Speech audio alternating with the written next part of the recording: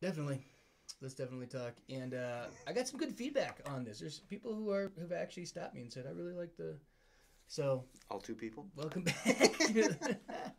I think a lot of people end up watching it later.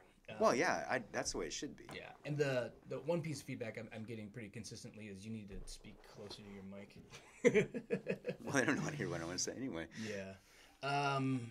Yeah, Derek Chauvin case. Guilty. Yeah, on all three counts in a short amount of time. Boom. Huh. You didn't see that coming. Did not. I had that one I dead called it. wrong. I was dead right on this one. I'm like, he's done. Well, and it makes me nervous. So, and this whole conversation is going to make me nervous because there's a lot of potential landmines to step in. Well, we should bring it back to the Bible at some level. That's a good idea. Why would we not? Just as a reminder. This is one of the Christian podcasts. Yes. Yes. Two pastors. Yeah. Main things. God. Yeah. What should we? Yeah. We'll get there. We'll get to Romans in a hot second. But let's. So here's kind of my thoughts on it. On the one hand, I feel like it was a morally. This is what I told my son. My son asked me about it. I think it's a morally just reality that he's going to go to jail for a super long time. And I hope we haven't gotten a sentencing yet, but I hope it's a super long time. Yeah. What's the max? Oh, I think it's like 40 years. 40 years, but he has a lot of other ones, but they usually serve them concurrent, so it usually ends up being the longest. Yeah, I don't know. But I'm guessing the details. I'm guessing he's gonna have good behavior in prison. I would think so. I would think so. There's ways to get out earlier. So why do we put people in prison again? Yeah, I don't think we should. So there's only punish, Right. Stop them from hurting other people. Right. Is there another reason? Yeah, they say It's usually not a rehabilitation. that's what they say. Serve your time. You're rehabilitated, ready to go back into. You seen your debt to society. Yeah, people come back worse, and they leave prison Ill-equipped. Not Shawshank good. Redemption. Yeah, it's well, and they usually have just learned more, like have a more criminal mindset. I mean, I To don't survive prison. Yeah, there's other ways to punish people. Yeah. I mean, just beat the crap out Romans of them didn't do every it. day. They had no prisons. Yeah. The Roman Empire's like, we can't afford these things. Yeah. We'll put them in jail for a little bit. We'll put them on trial, and they're either A, they're innocent, or we're gonna kill them. Yeah, Pretty much. or beat the snot out of them. snot out of them, or something. That happens. Yeah, I mean but they're like, we're gonna execute this thing because we're not Right. gonna have a prison system. Yeah, and to do And it became barbaric. we imprison more people than anyone else in the world. Yes. Per capita, by a long shot, like a wide margin, which is its own strange thing. But I mean, keep in mind, we also then don't do a lot of things that other countries will do, which is. I actually just recently looked this up. Black and African Americans, 38% of the, let's see here, would be in Des Moines, actually, I do this for our stats class. It's about a 27 to 30% kind of arrest rate, where the population is only about 7%. The U.S. population, I think, is about 12 to 14%. And so, essentially, they have like triple the death rate from police.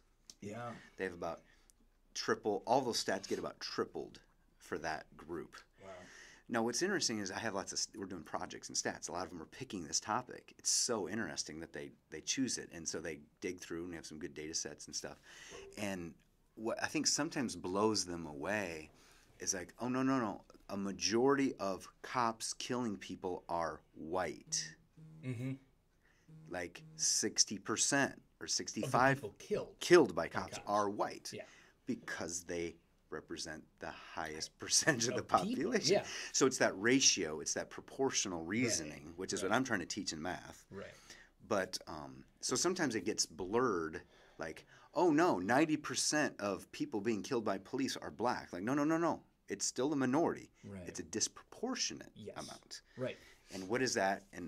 And so that's always it's a great conversation to see, like, wow, the Z-score and the probability of this happening by random chance Z-score. is crazy high. Oh, you're a dork. I know, but this is the way. What I would love when I hear educated people talk about topics, they speak statistically. Yeah. Yeah. They understand it at some level, and I can pick it up. I'm like, okay. But a lot of times I'll hear a politician talking, and I'm like, oh, you don't understand stats at all, do you? Uh-huh. Or they do, and they are dismissing them Yes. and twisting them. Just their vernacular. So way. I just had a conversation with a student yesterday about this. She's calling in, asking, hey, could I study this? Like gym memberships or whatever it was. And I was like, yeah, that's cool. And we're having a conversation that talks this way. I'm like, yes, you're becoming an educated person. You are learning things. And now you're asking critical questions. What's the bias? What's the sampling method? Is it representative? What are the potential errors? What's the alpha level? What's the p-value? All these things, right? So they're like, it's great to watch these 18 to 23-year-olds just like, and so they're asking really good questions and they're thinking really well. That's fun. So whenever I see any statistics about prison, cops killing, all those, I can't not jump to those questions. Right. As I'm trained that way. And that's what I will want everybody to do. And there is going to always be bias. Well, yeah. The question is, can you lessen it? Right. And there's no way you can ever remove it. And will there never be error? There will always be error, even in the, like, somebody going to prison. There's going to be error in the system. The question is, what types of errors are we okay with? Yes, and that is why, I mean, I'm there's my stats lesson. Yeah, I'm a bit opposed to.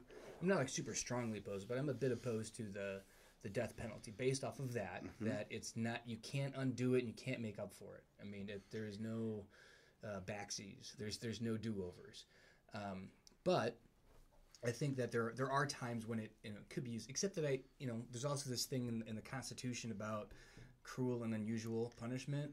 And like I said, I think I've said this before on this podcast. It is both cruel and unusual to die because I've never done it. So, and nobody's ever done it more than once. Or kill people. Right. Except for Lazarus. Lazarus did it more than once. Yeah. Yeah. So back to my thought on the case. So you don't think he should be killed? Well, I don't, but I also don't think he should have been convicted on at least 2 of those charges. Because you said there was a reasonable doubt. Yeah. That there were some other contributing factors. Yeah. By rule of law. And especially in the first one. Can I go back to the stats thing here? Because this is exactly what I'm talking about. So reasonable doubt is the standard. Yeah. Okay. So in statistics, distribution, middle is innocent. Reasonable doubt. That means that how far from innocent do you have to get the burden of proof out before there's no reasonable doubt? Essentially, how many z-scores or what's the probability that you're wrong with this decision? Right. So criminal court is extremely high, what we call alpha level. The probability of you making a type 1 error, which means you're innocent, but I'm going to call you guilty. Very difficult for that to happen. That's a type 1 error. Make it easier for what we call type 2 errors, which means I say you're not guilty, but you really were. That happens all the time. Yeah. We're okay with type 2 errors. Right. We're not okay with type 1 errors. Those make TV shows. That makes Making a Murder. That makes Dateline. But that's what I think you're talking about. If the reasonable doubt, that alpha level, the potential of sending someone to prison, are we going to be okay with sliding that back? Right. Is the burden of proof not needed to be as much, or is it only for certain types of cases? Right. And is there a bias in the system of this sliding scale of an alpha level? To put it in statistical terms. Is that what you're talking about? Yes, and that is an interesting thing. Is that reasonable doubt able to be scaled to a particular case? I mean, I think we would all want to say no, but then we get But what's the consequences if we don't do this? Right, but if in a specific case, in a unique critical moment. This is what I keep coming back to is we're looking at a chronic problem, but we're only dealing with the one-off crisis events. Specific events. Yes. Which is really all we can. That's all the law, as far as the judicial system, is applied to individuals, which is why statistics should never be allowed in a court of law. Right.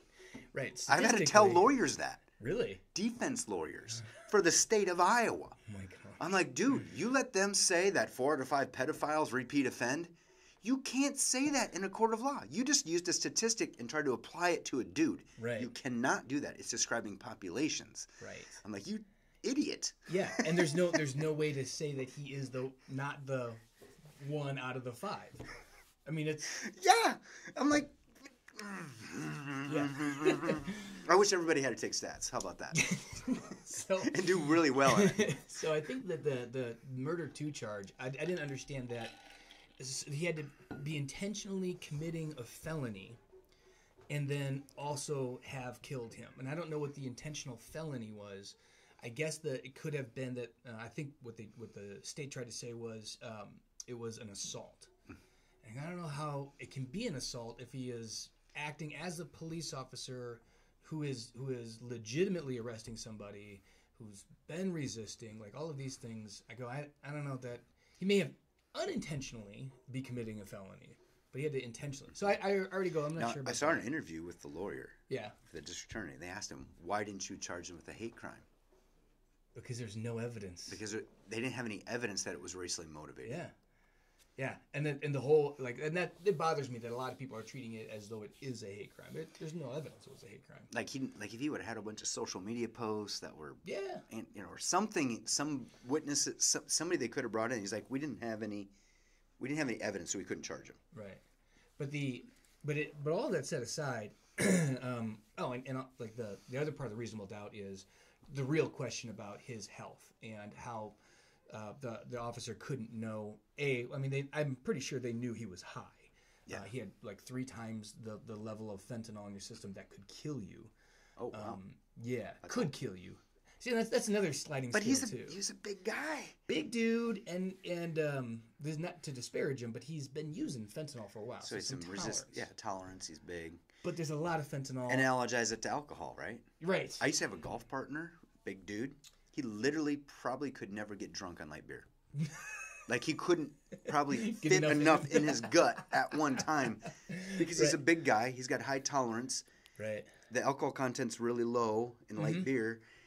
And there used to be an app or a website you could go to. Put in your body weight. Have you had food? Yes or no? How many beers per hour are you having? At what point will you cross the limit? So I put his data in there. And I'm like... I don't know if he could physically do this. You need to have 7 beers an hour. I know he had some stupid amount, which is why he never drank beer. Right. He drank hard liquor. Because light beer is like water to this guy. Right. That's funny. So I don't know what the fentanyl app is, but he had fentanyl, he had meth, and he had some heart issues. But and I've said to people before, it's not a easy 1-to-1 because if you put me face down handcuffed and what Derek Chauvin did to him for 9.5 minutes wouldn't kill me. Because you have a super strong neck, which you got to prove. Yeah, I mean, I did get to prove that. Because you fell and hit it. Right. And it saved your life. It did save my life. Yeah. So, I mean, it's, but that's not a fair comparison. We should tell that story. We should tell that story. All right, pause. Pause. This is a good, awful story. It is. I believe that this was God's hand at work for your benefit. No, it was not for my benefit. At my cost. It was your detriment and your family's detriment, yes. And it made you. Yeah. It changed you a little. For a bit. I'm saying it changed you a little bit.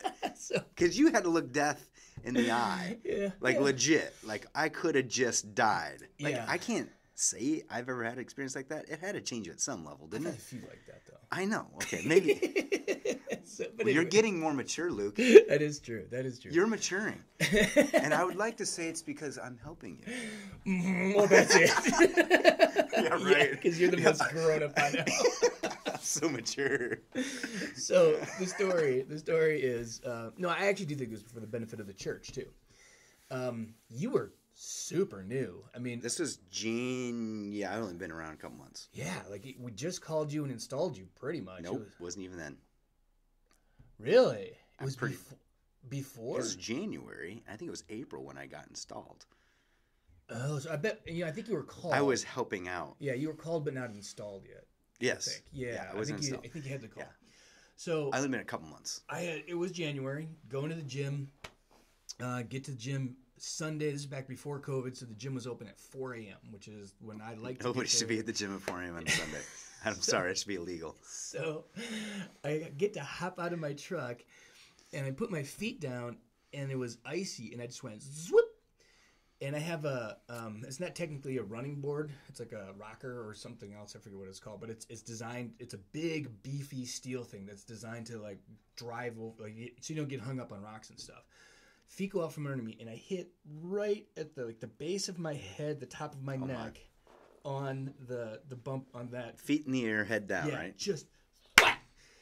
And I out cold, gone, right? I wake up, and I can't get up. I mean, I can move. I check fingers and toes, but it hurts so bad. My whole upper body, like my shoulders, my traps, my neck, and my head hurt so bad. I couldn't hardly sit up. I was stiff, and it kind of started to get up a little bit. It was below zero. It was below zero. And you don't know how long you were laying there. Do not. There was another car in the parking lot. Somebody walked past me. And did they stop and check No, you? I don't think so. If they did, I don't know. Oh, that's just Luke. He looks fine. So I go into the gym, and I'm thinking, what can I do? So I tried to stretch it and roll it out a little bit. Not helping. I sit in the hot tub for a little bit. Not helping. And I'm Nobody gets in the yeah. hot tub. I'm just, I can't get it to loosen up. And I can't. I can't turn my head. I can't hardly move. So I hit the elders with a text. Hey, guys, I hit my head really bad. I got to go to the hospital. Just church is on you. This is the only time this has ever happened to me. I've never been too sick or too anything on a Sunday morning to go. So I contact you, and I was like, bro, I can email you some notes, but I had your notes. yeah, I was Because I was going to do children's message that Sunday. oh, that's right. And that was when I was asking for those notes. Because I really screwed those up So pretty much it's every like, time. It's on you. Ready, set, go. You're preaching a cold sermon. Yeah, I think Jason texted me Yeah. or something. And so I got here about an hour before service and had to prep your sermon. And then, so the deals had to come pick me up from the hospital. The best part is Joni just went to church. Like, I'm just going to go to church. Because she was like, whatever. she was thinking it herself. She's like, I'm not going to do anything if I go to the hospital with him, and he's not going to want me there. She's such a nurse. She is, and she's just my wife. Like, she knows I'd be like, I don't know why you're here. Like, you're not doing anything. Go home. So, but then I'm there, and they start talking to me about the where I hit it. They did all of the CAT scans, X-rays. It's also nice to go to the ER at 5 in the morning, as there's no one there. So like they're like, CAT scan, yep, go. There's no line. Like X-rays, go, no line. Just doing all these tests, and they said that the way I hit, oftentimes where I hit, they have a thing called a hangman's break. That is where they would align the noose so that doesn't take too much to just snap the neck and you're gone. And I had to go back for more images like a week later to make sure That you didn't break your neck. that there wasn't a little crack in there that later on can snap. And they flat out told me, it's because of the beefy neck and the traps that saved your life from surely dying. And the other really weird Like thing, you needed a reason to justify your lifting. right. The really interesting thing is, so the deals come to pick me up because I drove myself to the hospital, of course, which was really interesting because I couldn't actually turn my head to look both ways. I had to just kind of like, drive. Yeah, you drove yourself to the hospital. myself. And then what'd they do when you got there? They put you in like one of those halo. Oh, I had the whole thing. I had to wear it for a couple of days. But so I start. Joanne comes in. She's like, "Are you okay?" And I just started Because you got weeping. concussed. And I thought I didn't put the two together, but like over the next couple of days, I was an emotional wreck. And I did like a little Google search. You were so nice. Yeah. And it was like one of the potential side effects of getting a really bad concussion is a change of emotions and personality. And it can go like, could turn into a really mean person, always angry. And I just got turned into this sappy, weepy, dopey guy. Mellowed. And I had to say in church, I have to tell you guys something. If I start crying, I'm sorry. It's not me. It's the head thing. So I did. I cried like the next 2 Sundays in a row in church. I just like praying for somebody who's sick. I'm like, so stubbed their toe, and I just feel so bad. But it took about 6 weeks total. It was the worst at about 2.5 weeks, and then it faded down. But I'd sit on the couch. We'd be watching a show on Netflix, and a commercial would come up that was, like it's like you're pregnant. Yeah. It was so. I'm just crying. Like, this is the worst. Oh my gosh. So how'd that benefit our church? I'm still not catching this. Because all of a sudden the church was like, I mean, we had another pastor, and it was like they were like, this is why a potential reason why it's good to have 2 pastors, and for you to step in, and it was Dan can do this. Dan did a nice job preaching that Sunday. It was everybody kind of collectively went. I never want to do that again. No, yeah, and I also no. don't ever want to do this is that plan on again. not doing that again. Jeez, that was a rough one. Yeah, that was. I do remember having that conversation with you. Like, you were like, oh, I got a lot of kids, and I got a wife, and if I wasn't here, what's that look like? I remember you're like, oh, this is. I was never more happy that the people I'd gotten. I have my insurance through Thrivent, my life insurance through Thrivent, and they just did the whole like mapping out of all of this life insurance, and here's what you're going to need for all these kids, blah blah blah. So if I die, it's like a 1.2. Well, beyond the money, they need you. Yeah, no, I know, but I was never so glad in my life I had that taken care of. I was like, dude. There. So we're like, Dave Ramsey, get some term life insurance if you haven't. Yeah, so it's cheap. It's super cheap. And if you're young, man, it's really cheap. I got some stupid life insurance. Holy cow. My first policy I took out, the guy was like, you're in great shape and you're 25. Our wives are like, you guys are better off dead. My wife has mentioned it. Kidding. Back to the Chauvin case. So it's one of those things where I want the law to be applied uniformly, because I get nervous if we turn into a thing that says equally or equity. No, that's a different podcast. Trust me. It's the same thing. Well, equal outcomes versus equal opportunity. Right. Same thing in the law process. It is actually very similar. Now that you said that.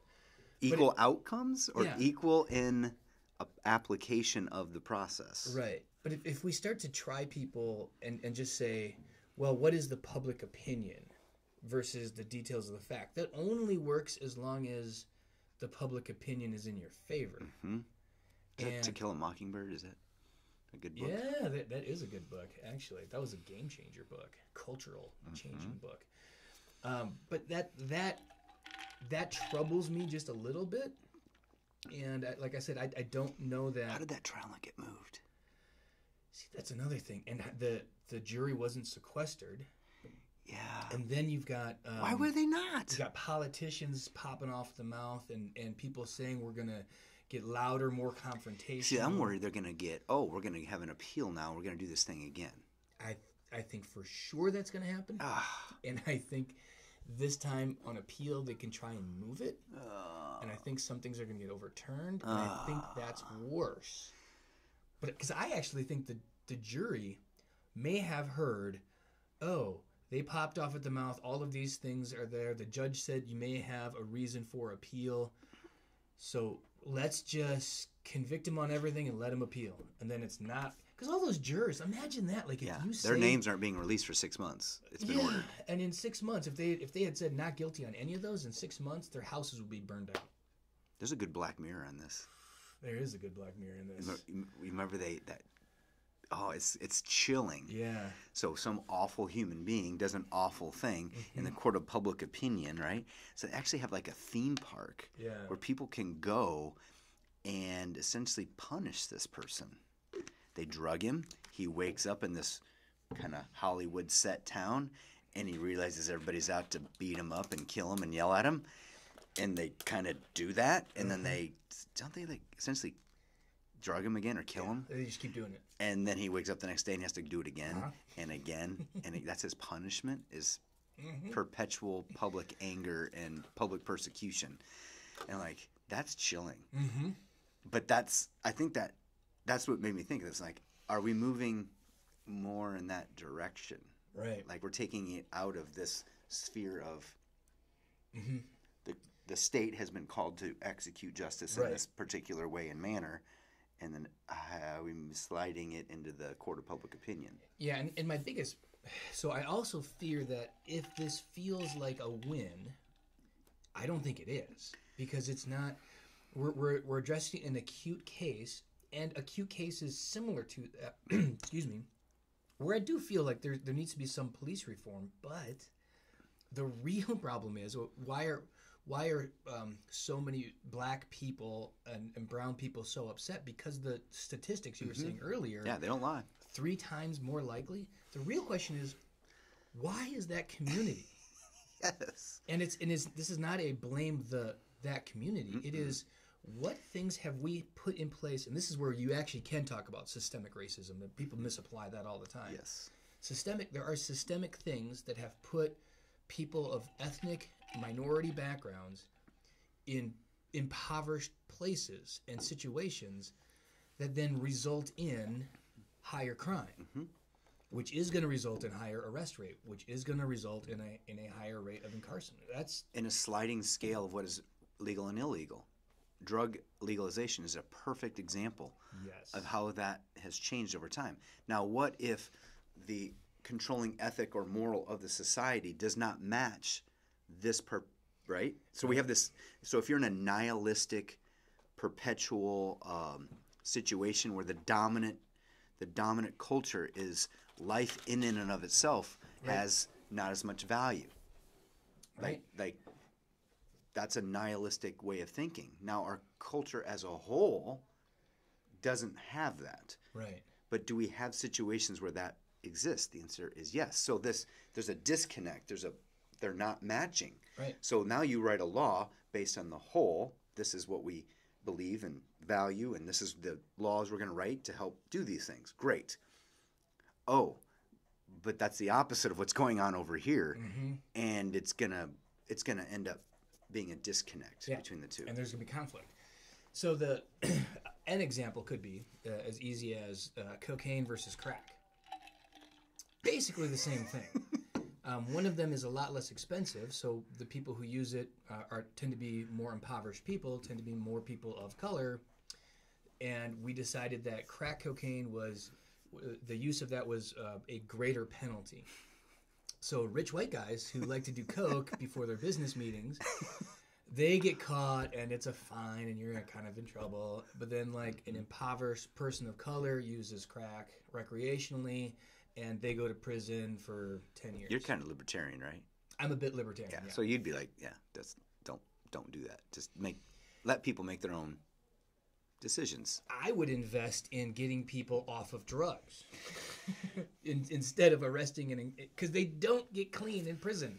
No. They get more drugs. I've had people tell me it is easier to get drugs in prison than anywhere else because everyone's a dealer. There's a market. Yeah, and everyone's a dealer. Yeah. Does anybody in here know where I could buy some weed? Everybody's like, literally everybody here. This competition. It's a really good. There's a little documentary called this guy in the Northern California. It's these pot growers. There was some murders in the early '90s. That Bigfoot. Have you seen this? No, but I've heard of it. Yes, but didn't they blame it? They blamed it on Bigfoot. That's his nickname. Oh, but they did frame Bigfoot. Like they put this. Like they ran over the bodies and they like put footprints around and they brought a little meth head out to witness it, who they knew would tell the story to everybody else. And that's like Bigfoot killed these guys. I mean, that's how that happened. This guy did a documentary. It's just I heard about it. But it was all these pot growers in northern right. and they're trying to it's a turf war and there's power struggle and so it kind of is the drug culture that's behind the story of Bigfoot. Yeah. Which is just a very interesting. It is very interesting. But there's good entertainment. I mean, there's so much we need to be doing to assist those communities to be communities where the culture shifts away from these things that end up being policed and we can change our culture, like the whole culture of the country, in my opinion, but it also needs to be local stuff. But that's the real. See, that actually takes a long time. Yes. It takes energy, takes focus, dedication, commitment, and these are things Americans don't have. No. We have expediency and no attention span. I mean, as soon as something happens, we're all like, bah! And then we move on. We like crisis, not chronic. We love a crisis and hate chronic. Yeah, nobody wants to do the chronic work for their health. Just give me a pill. Yeah. Isn't there a shot for this? Like, can I just move on? Literally, coronavirus. It's like, I read something. There was so there's a study coming out that it dramatically reduces your the effect of coronavirus on a large population of people if you have higher levels of like vitamin D, magnesium, or something else. Like Sunshine. A couple of things. Yeah, it's just heat. Like take some Summer. vitamin D. Summer helps. Yeah, just take some vitamin D. Why aren't you taking your medicine?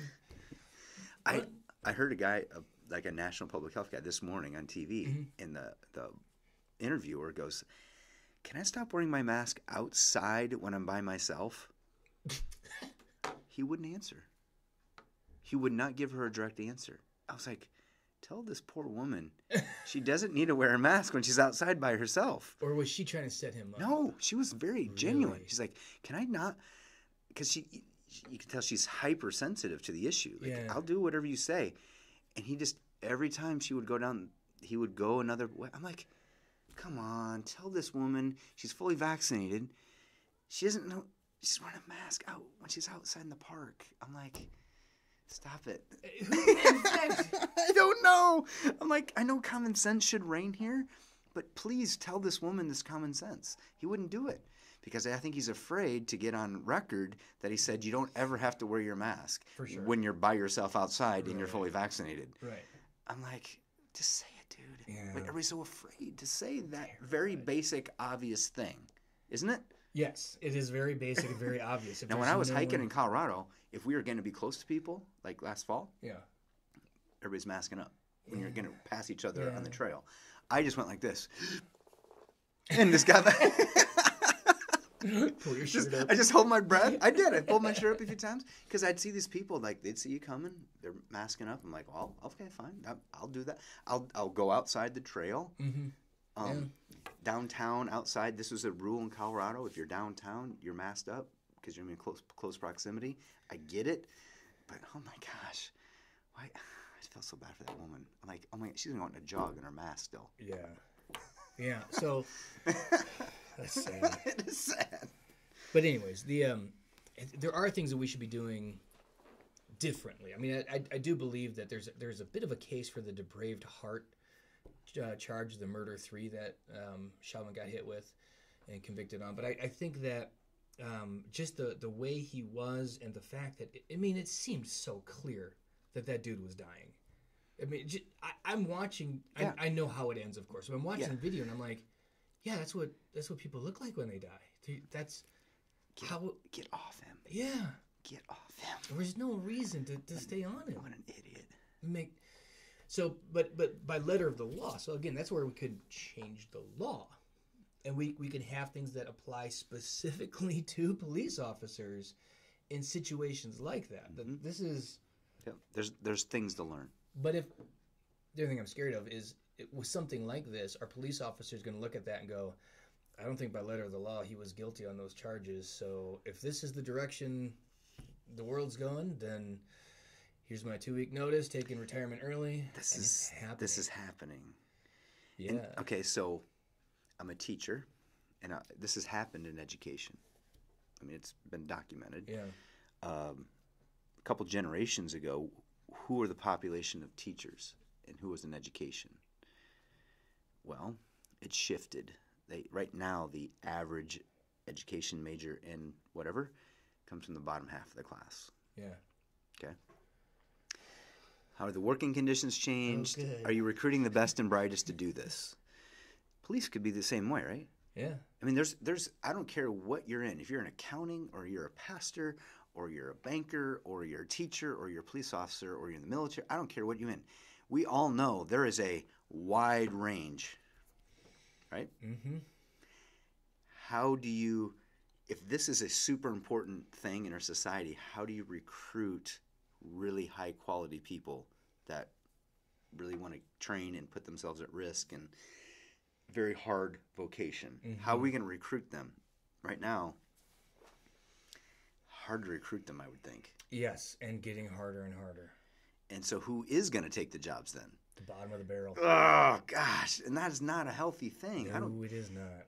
It's like pastors. I mean, look at bottom of the barrel. Who wants that job? I mean, you have to have a real passion for it. I mean, pastors are a great example, actually, because you get a ton of education, put in a ton of work, and there's a lot of churches out there. We are very blessed to be at the one we are, but there's a lot of churches out there who pay real crappy. We just had this conversation with the guy who knows. And they're terrible to their pastors, and it's like, you got to love ministry so much. And at that point, it's not about loving Jesus. You can love Jesus and not be a pastor. It's super easy. Most of you are that. Yes. Right? Keep it up.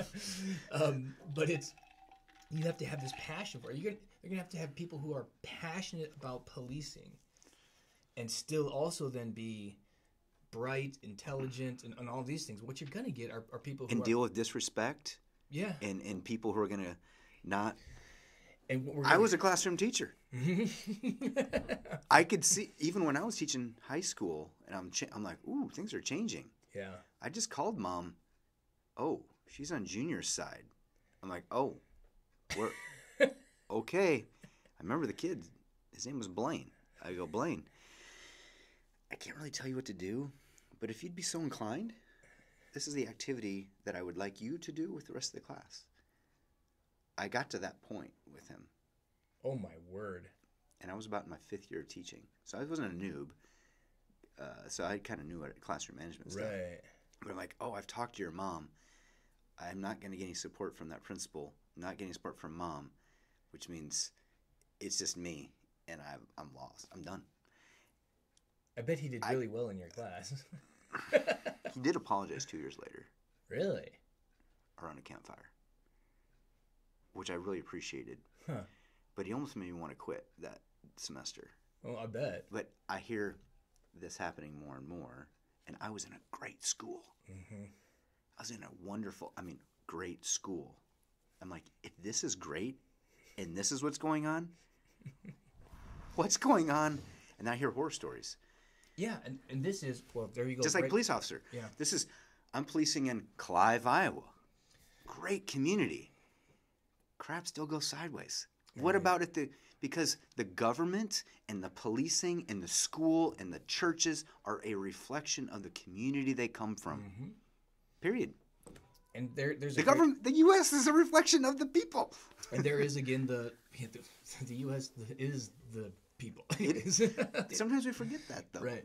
Oh, that's that official. That's the problem. Like, well, he's a reflection of the culture that he comes from. And if you think about, so the point you just made about you're in a great school, and think about those other schools. Where are those bad schools at?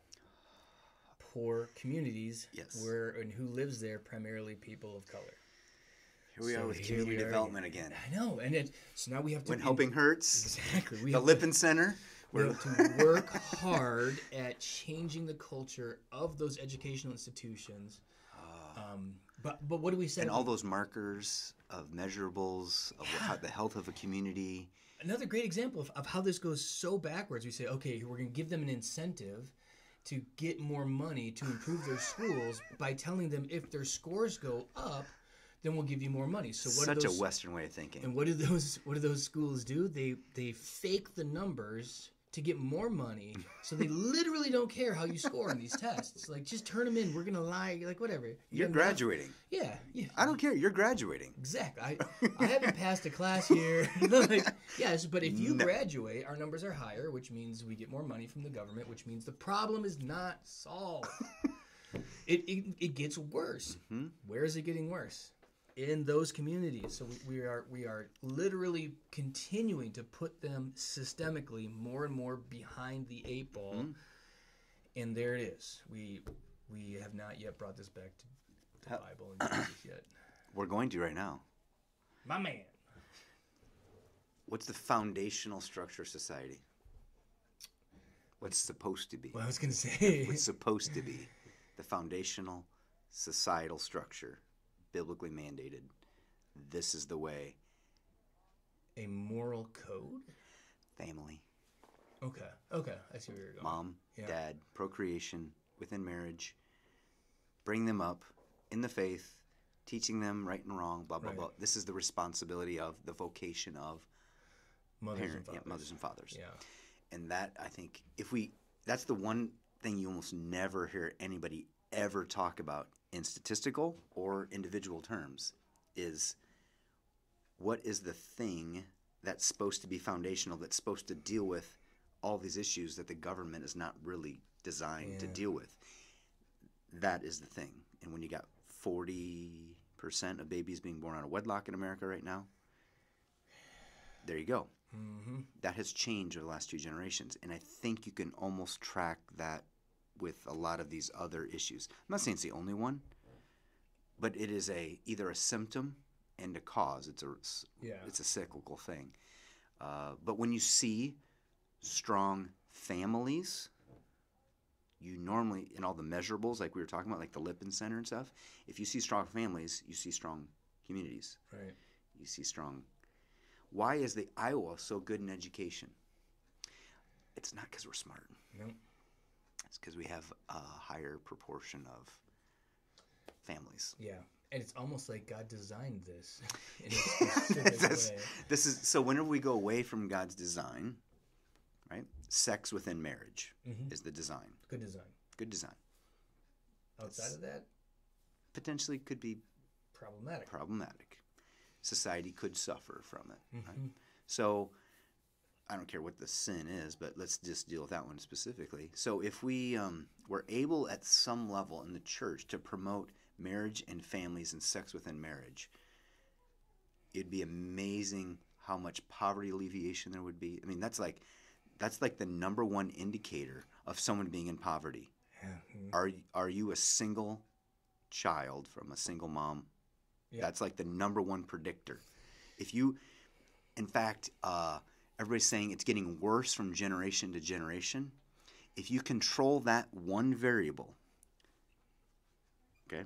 When I say control a variable, that means that one is not. We've removed the bias of being a single from a child from a single parent. If we remove that one, 93% of people in America will go up one socioeconomic status within one generation. That still exists. 93%. Now, nobody wants to say that. That's true. It's been proven. So if, like our kids, we're married, and our kids are growing up in a 2-parent childhood. Yeah. Statistically, those scenarios, 93% of those children will be one socioeconomic status higher than their parents within one generation.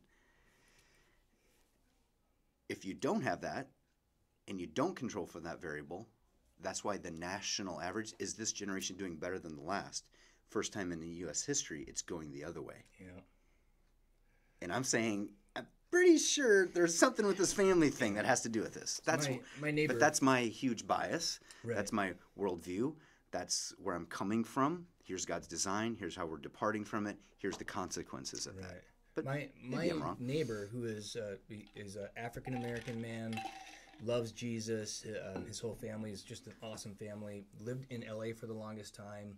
Has done grew up there, so he's seen a lot of inner city urban stuff where he lived, and then does some of this out here. He's a music minister at a church as well. But he told me, he goes, in his opinion, and he said there's a lot of data that supports it. I just haven't looked it up. The biggest crisis in his community is fatherlessness. Yes, it is. I think it's the biggest crisis in America. Yeah. Period. But it's much higher. And again, let me get back to my libertarian ways here. Is what are we now as a government looking to do? What is our government looking to do? Give money specifically in forms of entitlements or whatever it is, but payments to single moms. Mm-hmm. So what are we actually... Which in theory sounds like a really awesome thing. We're incentivizing single motherhood. Which is what the government can only do. It can either say this is bad, this is good, or stay neutral. Mm-hmm. So as soon as you start incentivizing certain behaviors, people will figure it out. Yeah. Like right now, I can't tell you how many people I know who said, I need people to work. I mean, one of my buddies, Frank, is he's a rep for a distributor of different alcohols. He's mostly wine. Mm-hmm. And he goes, I just pulled a shift all night and I got to go to work, blah, blah, blah. And I'm like, what's going on? We can't find people to just unload the trucks that come in. Yep. Because they get paid more to be on disability. Or when you were at Agape, I went and got lunch at Burger King. That manager was, I heard him out. He was out in the main area talking to every worker, essentially begging them, can you take another shift? Could you go to this other store? They have nobody there. They won't be able to open if we don't get somebody over there for the shift. We're going to have to reduce our hours. I went and got pizza for the youth.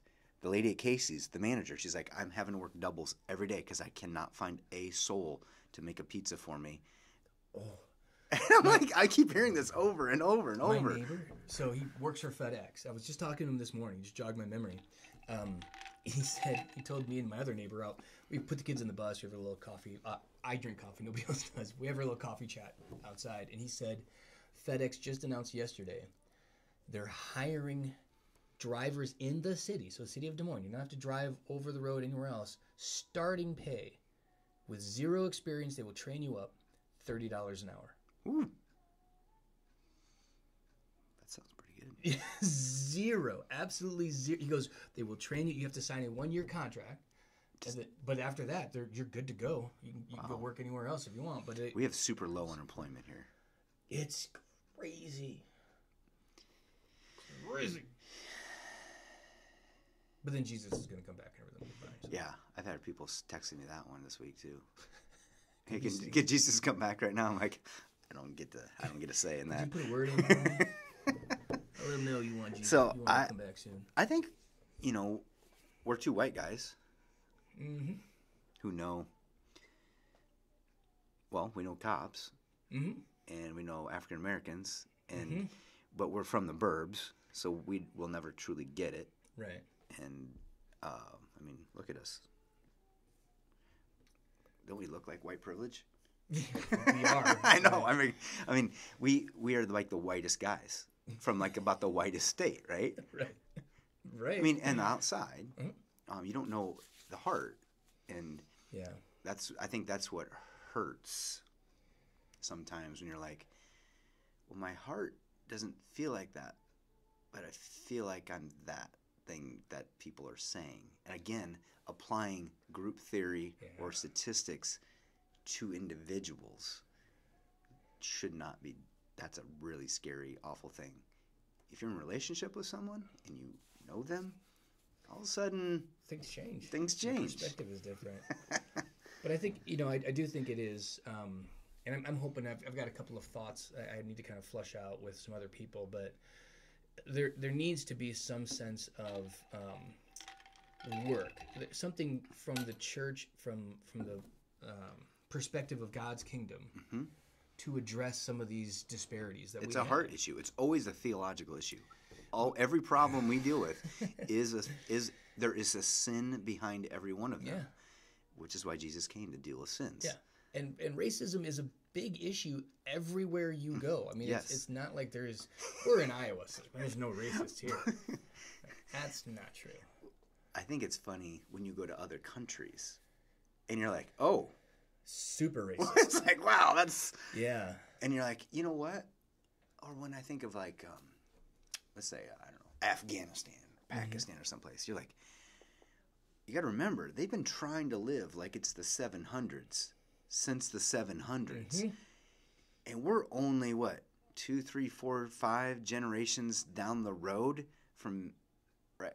Yeah. So it's like, man, it's easy for us to have this really short memory. But these other cultures, this is thousands of years old systemic things.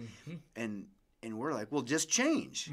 Like, it doesn't work like that. Right. The fact that we're changing at the rate we are, which is in the history of mankind, is staggeringly quick. And it's kind of good. Yeah. In some regards. But other things, you're like, whoa. Right. Where are we going on that thing? Right. Come, Lord, quickly. Oh, yeah. Before the second trial. Yeah, please. Before the appeal. Oh, my gosh. this is a very weird thing. This due process thing, very American. Very American. Or Western. Yeah. Western due process. Innocent until proven guilty is a very American thing. Yes, the null hypothesis. Yeah. Is you're innocent. Oh, you're such a dork. I know, but that makes sense. Yeah. It also fits with the gospel. I told you this. So with the null hypothesis, all you can do is either reject or fail to reject it. That's the only thing. You can never accept the alternative. Right. Same thing with Jesus. You can reject or fail to reject. There is never an accept, which is why we get all the, I accepted Jesus into my heart. Bull. So what you're saying is Jesus would have passed your stats class? I think it just reinforces that we're on the right path with this thing. Awesome. All right, that's a good place to stop. We'll talk to you guys next week.